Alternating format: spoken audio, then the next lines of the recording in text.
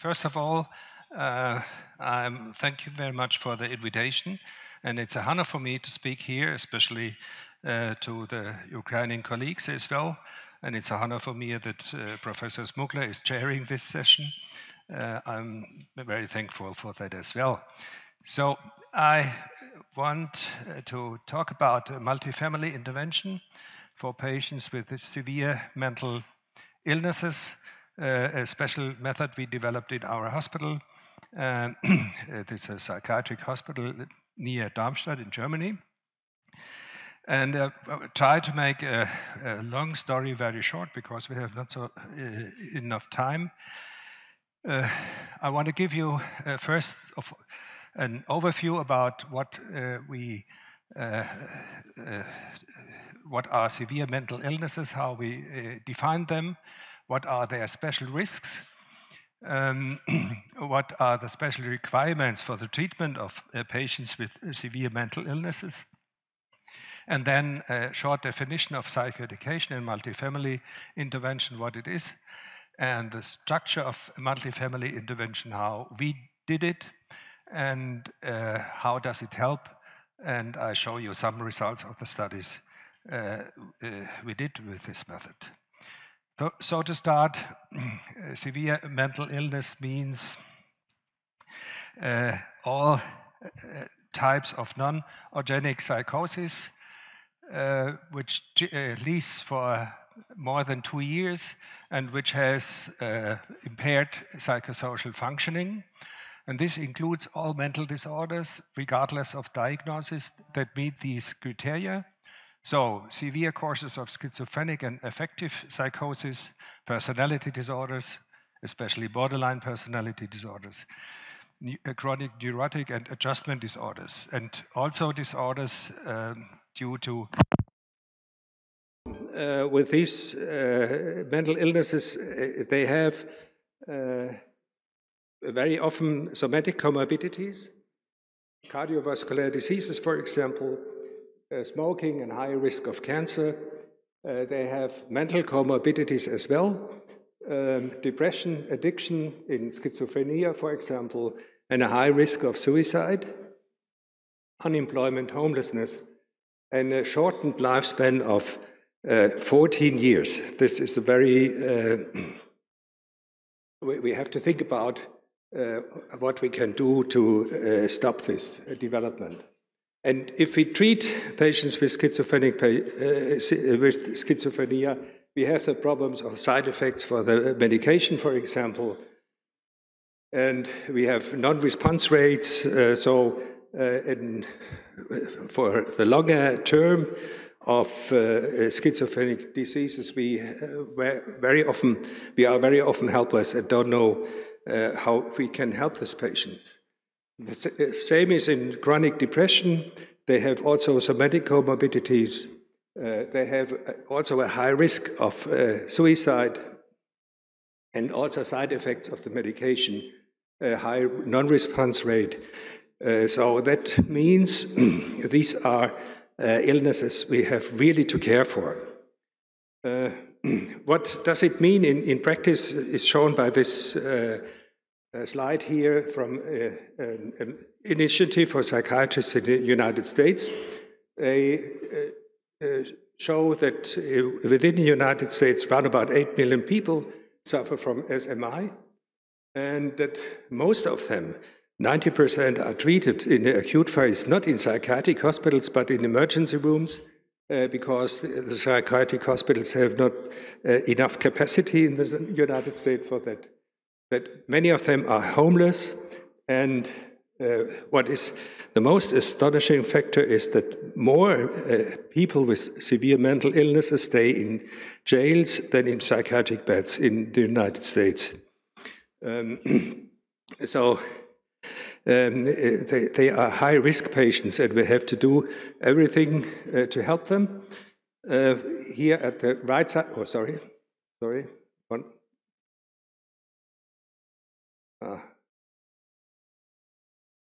Yes, here. At the right side, you see the years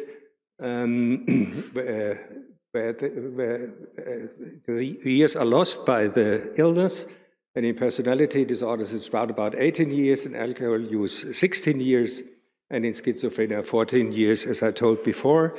So that is for us a task really to do everything what we can to help these people. So if you look at the recommendations how to treat them, I show you here just a short summary of guidelines from the American Psychiatric Association, from the English NICE Institute, and from the German psychiatry. And the recommendations are comprehensive diagnostics before, quite clear, treatment planning, but important with involvement of the patients, and establishing a good therapeutic alliance. And the concrete therapy recommendations, we read there are antipsychotics, there is cognitive behavior therapy, family intervention, psychoeducation, and the avoidance of a permanent hospitalization. And also, and that's the important thing, and you see it at the example of the American, what I showed you in the United States, you have to offer an outreach community psychiatric treatment in the living environment and participation in working life as soon as it's possible. So we have to do many different actions to help the patients. And we have three pillars which are important. One is psychopharmacotherapy, but the problem is it's at the one side easy to deal, but at the other side you have a rapid success, but you have non-adherence, non-response, and side effects. Patients have to struggle with it on the long run. We have psychotherapy. It's not easy to implement, and you need a well-educated staff. You need the readiness of the patients, so it's not easy to get all patients to good psychotherapy. And you need rehabilitation, and that means a high level of organization, which we don't have everywhere in the country, as well as assertive community treatment possibilities. So what can we do in all-day practice? We need a good, positive therapeutic relationship with the patients. That means a resilient relationship based on trust and empathy, a calm, relaxed, and emotionally warm atmosphere, the avoidance of controversial discussions, the avoidance of a sensory overload, especially for schizophrenic patients, a clear and unambiguous communication, problem focus and clarification. What are the problems we can address? The activation of the own resources, the development of skills in small steps, and the avoidance of excessive demands and stress of any kind. So this is not easy to realize, but I think we have to have it in mind as a guideline for our all-day dealing. And how could we find access to the patient in an easy way? That is, first, we have to ask for the needs. And we have to clarify all the treatment possibilities we have together with the patients. We have to do a shared decision-making, also together with relatives. I think it's very important to include relatives from the first day on treatment within the treatment planning. And we should involve peers as so often as it is possible, and we should do a good kind of psychoeducation as well. What we did in our hospital, which works up to now, is that we opened the doors for peers, and we implemented together with them a so-called psychosis workshop, which is we invite twice a month in the hospital, and we talk about everything belonging mental illnesses, together with peers, together with patients, together with relatives, together with people who are just interested in an open discussion. And this is a good basis for growing up, understanding what really we can do and what are the limits. So it's an effective tool in our all-day work in hospital.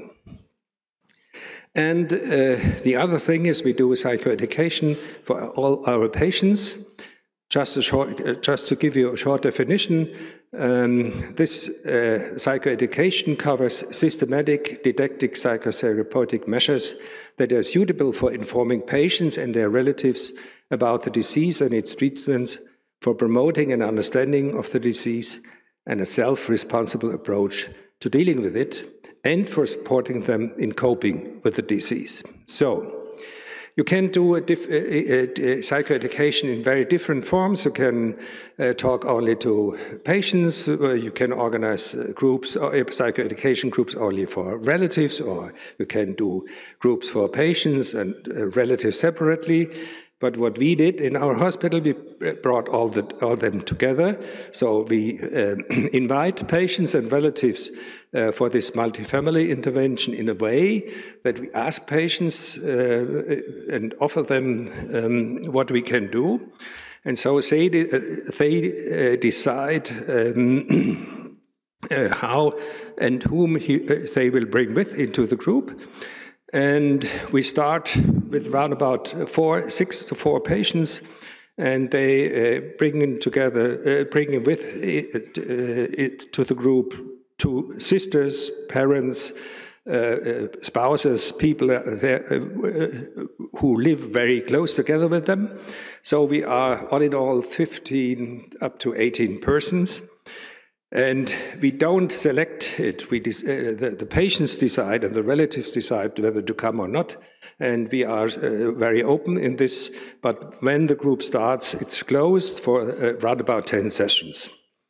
And what we do in our hospital is more than pure psychoeducation. That means imparting knowledge about the disease.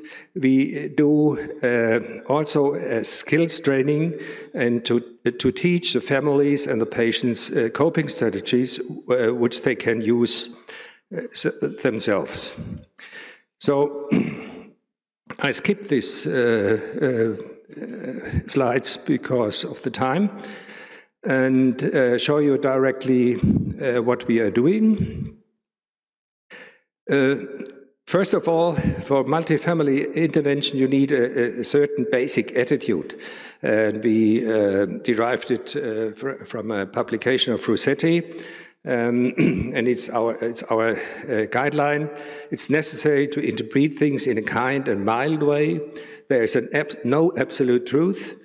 All are doing the best at this moment. These are all messages we gave into the groups.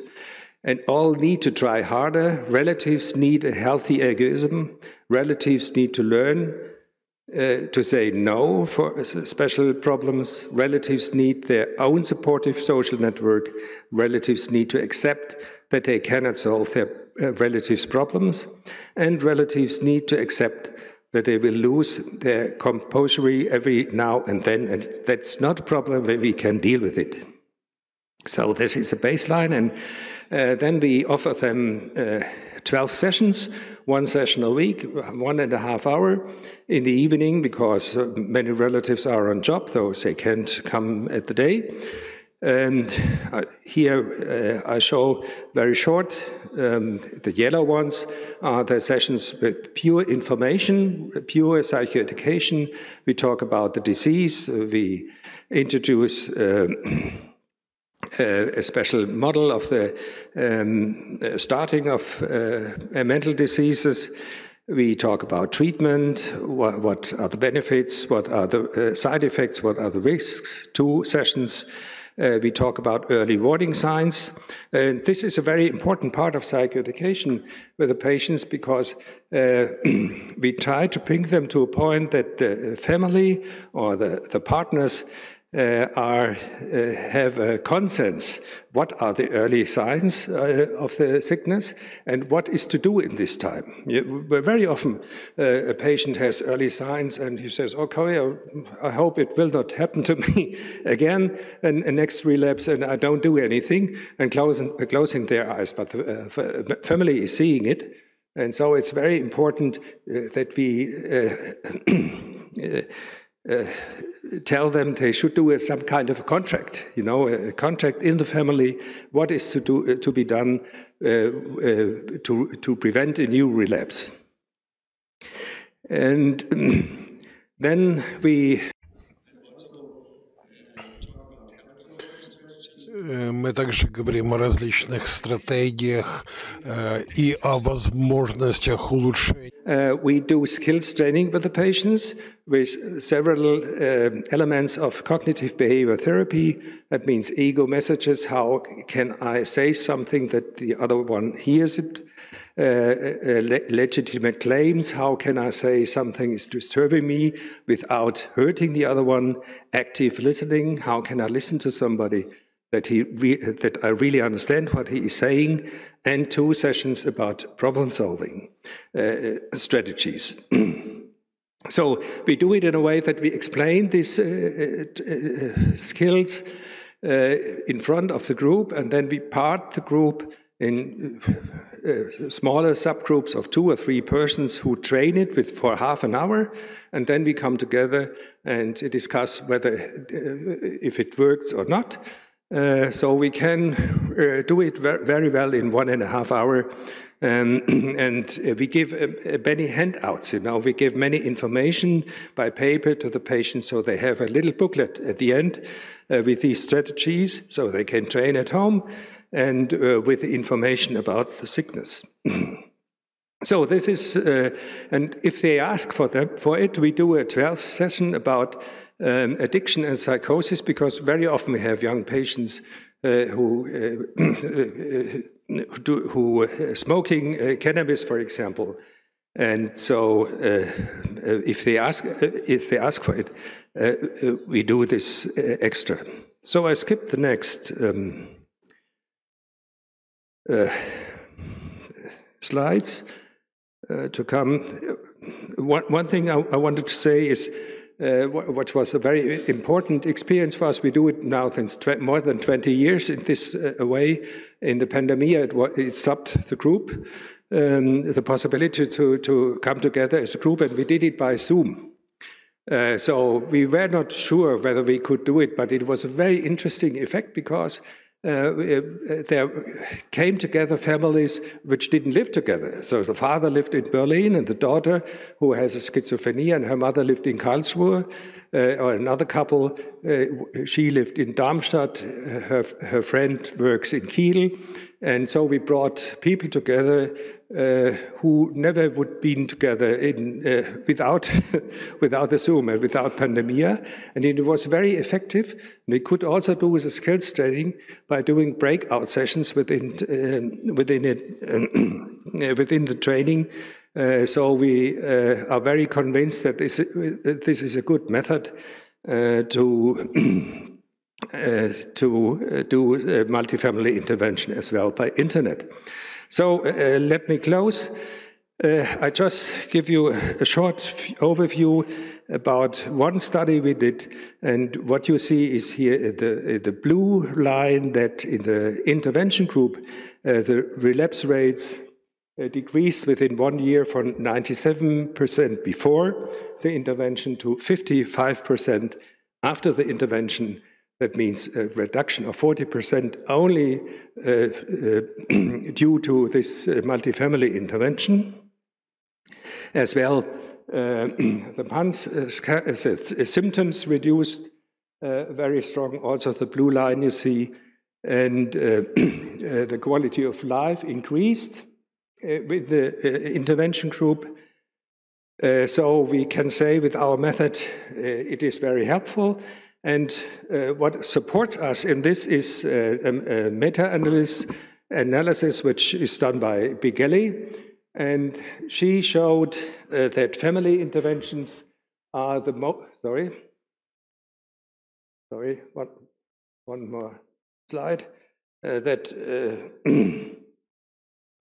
Family interventions are the most effective intervention form in treating schizophrenic disorders. All the dots you see here on the left side favors the treatment, and all dots on the right side doesn't favor it. And you see family intervention here at the first point, as well as cognitive behavior therapy, for example. So we are supported by all the other experiences, and what I can say, we really should implement it in all-day practice, and it's a very helpful instrument. Thank you very much.